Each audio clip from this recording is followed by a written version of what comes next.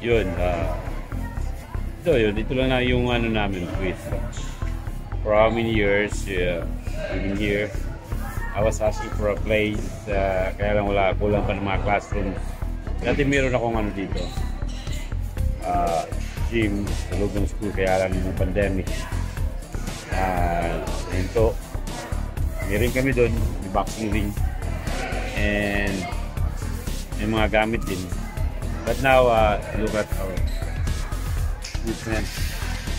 Wala na papalitan. Saka, at least may mga gloves pa rin natin.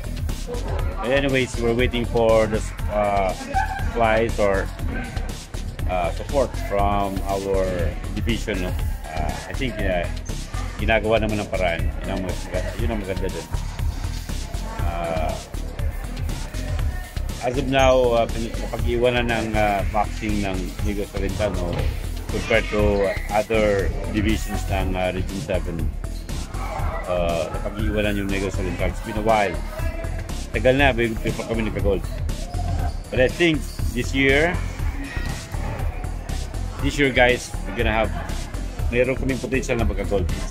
I think I'm saying, if not at least one, but I'm looking at 3 maximum. Hopefully this year it's gonna be one of those years na talagang hindi lang siya. We're not asking for being lucky, but of course pinaghirapan talaga ng mga bata. So hopefully karoon kami ng chance ng gold medal at may padala sa palaro pambansa yung mga boxers.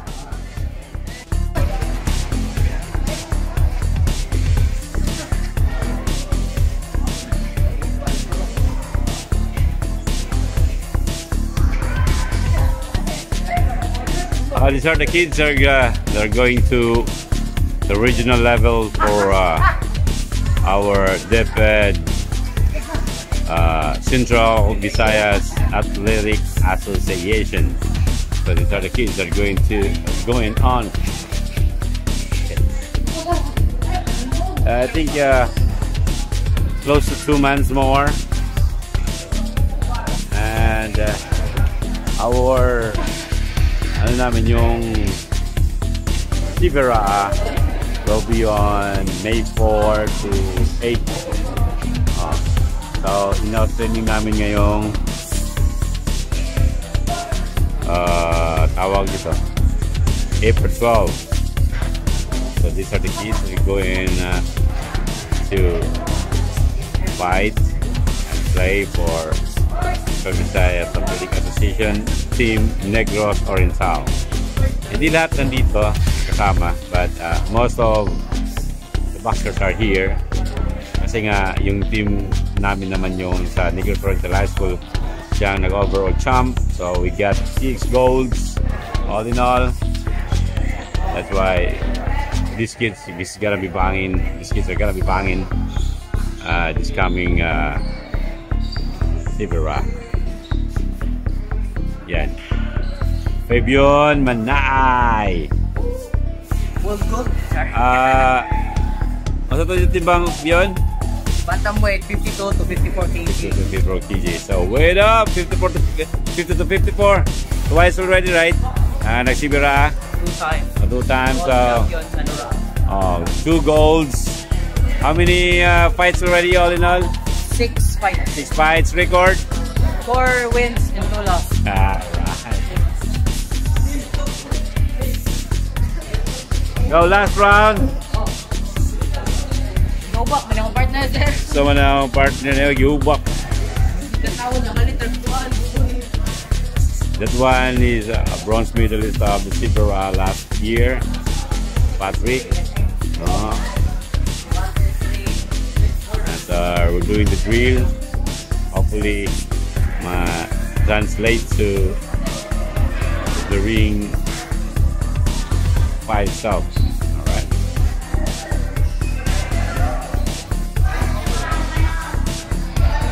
White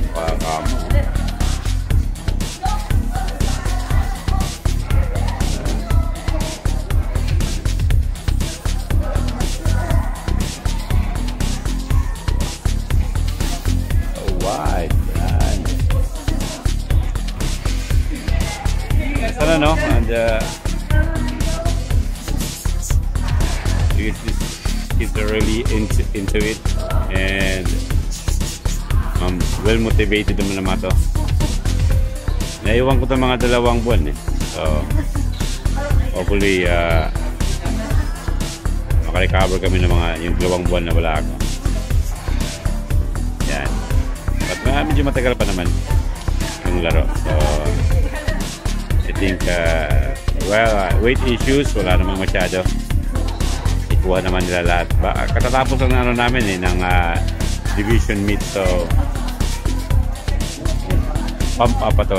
Actually ang iba dito pick pa eh. Hindi pa nag-subside yung nagkakatuwaan lang. Serious!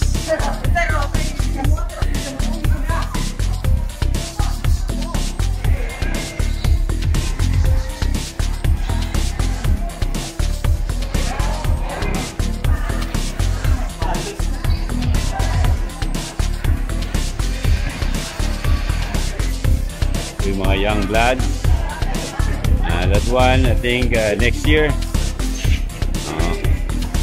Ito mga next year mga bago mayroon pa kami. Yan, hopefully yung DepEd magkaroon ng women's or girl division na boxing, no? Kasi marami tayong pinapadala sa labas ng mga babae, wala naman sa school. So it's a very ironic that we are getting golds from women division sa labas ng bansa, Olympics, but we don't have it here sa grassroots. Walang babae sa grassroots. Alright, gloves.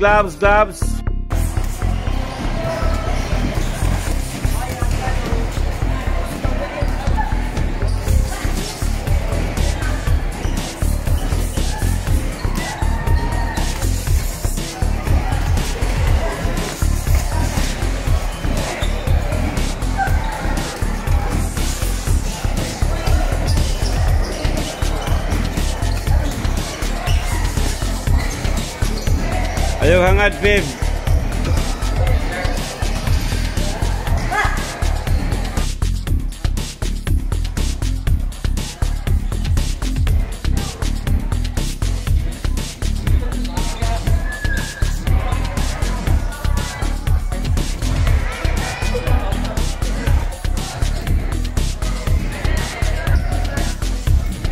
Speed, quickness.